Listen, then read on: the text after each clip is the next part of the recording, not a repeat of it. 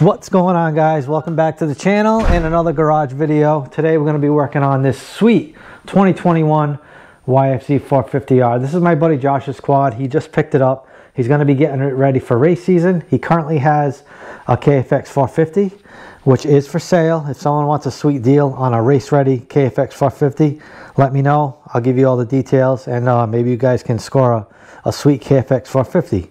But we're going to make two videos, guys, of two upgrades I think you really need to do if you're getting a new Yamaha, or even if you have an older one. And number one is changing the clutch basket. The clutch baskets on these things have been known to explode, and sometimes it's in an hour, and sometimes it might be in a few years. You never really know, but it is a very common issue, and it's something you need to address, because if it does happen, you basically be out an engine. It's going to do a ton of damage internally, and you're going to have to split the cases and fix it. So you don't want to be doing that on a nice brand new quad. The second video we're going to make after this one is replacing the flywheel bolts with grade 8 bolts. Those have been known to snap, so we kind of do that to all our quads. Two things I think you guys really need to consider doing. So we are running the 2009 to 2010 YFZ450R clutch basket. This is the 8 rivet basket. You can see this is the one we're going to be changing out. This is from another quad I just did. So what happens is these springs will loosen up and fly out, and then you can say bye-bye to your engine. This one does not have any springs. It's fully riveted, and it has some rubber bushings in between all these rivets. It's a much better setup. Not sure why Yamaha switched this. It's actually crazy. They do not cover this under warranty, and it's happened, I mean, probably thousands of times, and it's just it's a known issue, and this is the way you correct it. You can also buy an aftermarket basket from a bunch of different companies like YFZ450R. I believe Moose Racing makes one now. Hinson has one. Recluse has one. So there are options, but I'm pretty sure the OEM option is probably the cheapest. So we'll show you guys the part numbers. For the basket, it's 18P-16150-00. You're also going to have to buy the washer that goes between the basket and the hub. That number is 5XD16154-00. And we just got another locking tab as well. That number is 90215-20005. I will put these numbers in the description, so if you want to reference them later, you can. So we did drain the oil because we're working on both sides of this machine. We do need to take the flywheel cover off. Both jobs you can do without draining the oil. If you just tip the quad up on its side, we've done it before, you can do it and save the oil, but we're doing an oil change, so we just drain the oil. And to make things easier, especially for the sake of this video, we're gonna work like a gentleman. But let's get going, guys, and change out this faulty clutch basket. All right, guys, first things first, we're gonna have to remove the rear brake pedal. It'll make things easier. That's a number 6 Allen. We'll just take out the bolt, and then the pedal can kind of drop down and be out of the way. There we go. Whew, it's tight.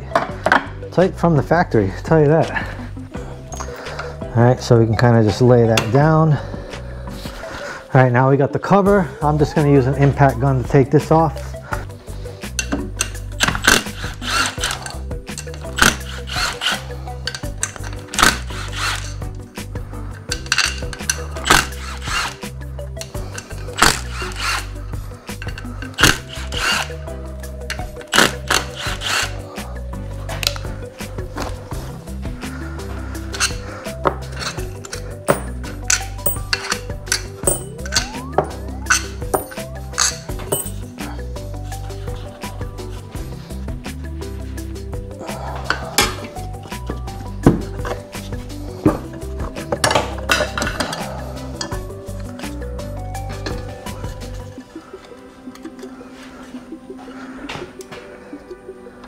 There are a couple pins that go in the case and the cover, so just make sure. We got one that was stuck in the cover. I'm just going to grab it and put it back in the engine. All right, now for the clutch, we just have 3 10mm bolts. We can loosen those up.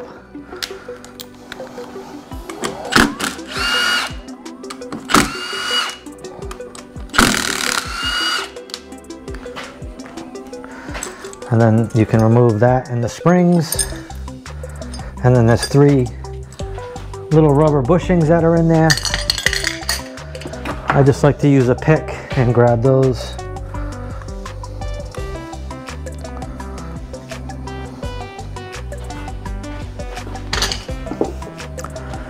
Take off our pressure plate. You can tell this girl is new. Look at how fresh these clutch plates look. We're gonna grab the throwout bearing.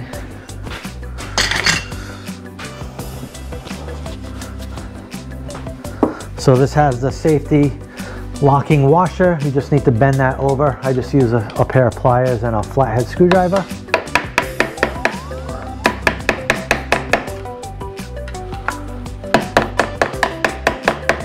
There it goes.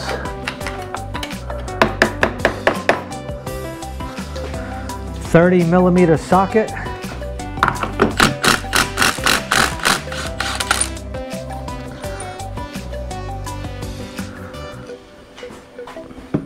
All right, now our whole inner hub should be able to, we should be able to pull it right out with all the clutch plates. It's very oily, but that came right out, which is nice.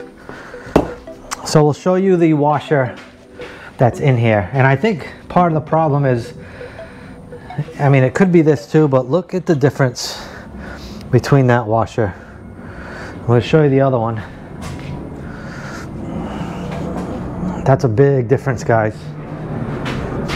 Still no idea why Yamaha changed it, but now we can just remove the basket. You can see it's that style. This thing looks super clean inside. Even the oil was super clean when I drained it. So we have our new basket. We're just gonna pop that in. So basically what you wanna do is this thing has the 2 gears that will lock into the primary drive gear and the oil pump idler gear. So what you want to do is while you're pushing this in, you want to kind of spin it forward and back, and it'll lock in and it will push in. So it pushed in a little bit, but it's going to push in a little more right there. So that's in, that's all the way in. And you have your washer. You can pop that in. So we just took all the frictions and seals off. We have to take that. We have to take this out anyway to torque it. So all right. So we got the inner hub in place. We'll put our lock washer in there, and then we can put the nut back. It's going to be 54 foot-pounds. We have our handy Yamaha clutch basket tool. This will lock the basket in the hub so it doesn't spin. Just like that. It might be a little tough to torque. I'm gonna have to try to hold both, but I think we can get it.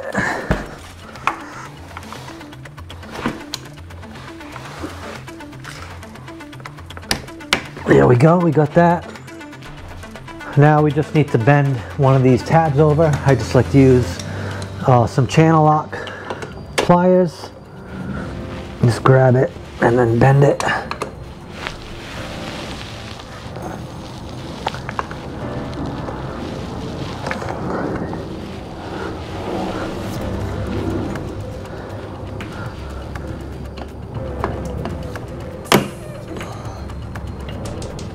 That looks pretty good.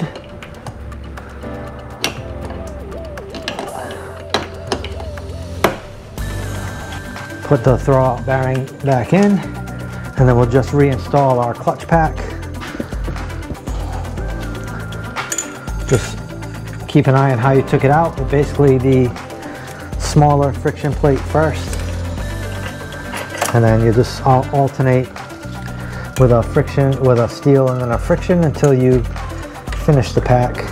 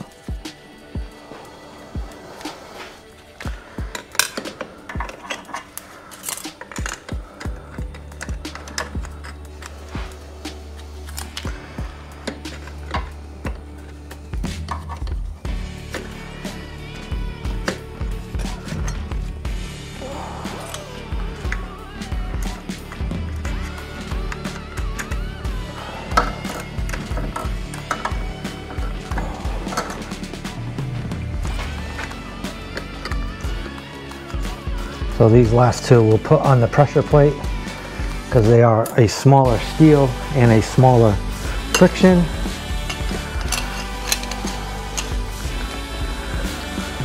Now we're ready for the pressure plate. You just have to put that in and just move the friction so it locks in with the basket. And then it will push in like that. Put the 3 rubber bushings back in. They can only go in one way, so you guys can't mess that up. And then we can get our springs. And then the plate and the bolts. So you have your 3 springs.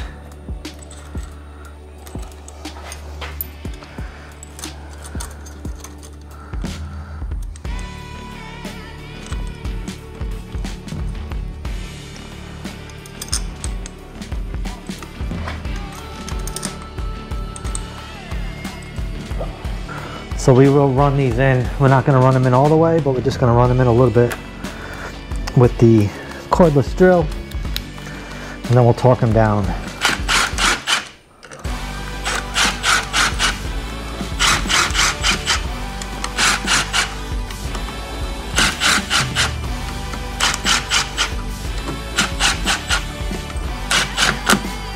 So these are 7.2 foot-pounds or 86 inch-pounds. There's one.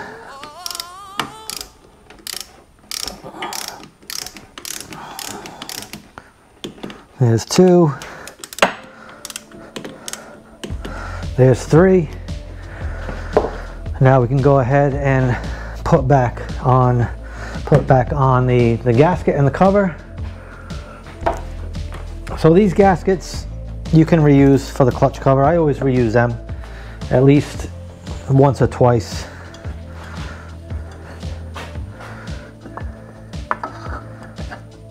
Oh, she's upside down.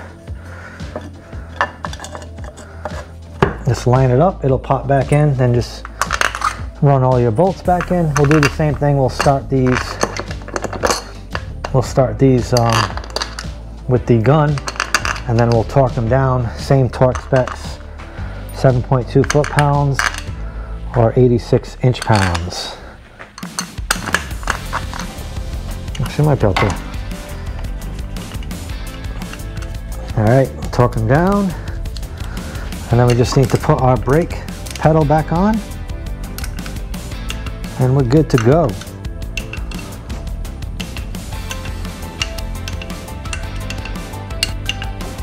All right, those are done. Get the brake pedal back in, and this is a wrap. Definitely easy to do, guys, even if you're not crazy mechanically inclined. Just follow along, follow the torque specs, and you can change out your basket. They do make a universal clutch basket holder. Tuss makes one. I have one of those. It works great. But when you're dealing with the OEM hub and basket, that EBC clutch holder tool is sweet. Worth the investment for sure, even if you only use it a couple times.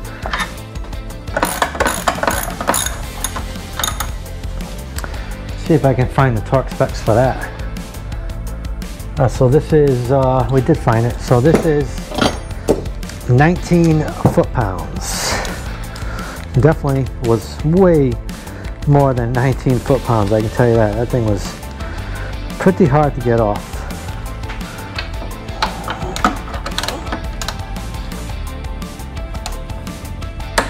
All right, that's that.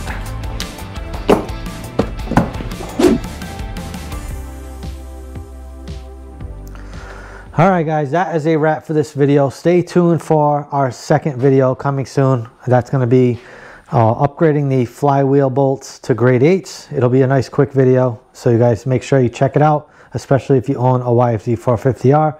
And like I said before, I think this is one of the most important things you should be doing if you get one of these quads, is upgrading that basket. Don't let it grenade on you, guys. Trust me when I tell you, don't let it happen. So upgrade those baskets, upgrade your flywheel bolts, and have fun riding. That's a wrap. Like I said, give me a thumbs up. That helps a ton. Drop some comments. Let me know what you think. And if you haven't yet, please subscribe.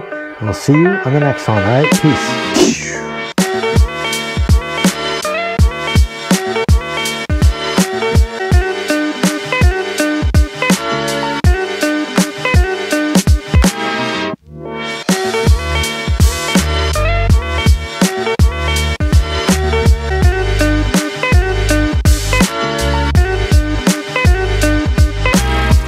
Yeah.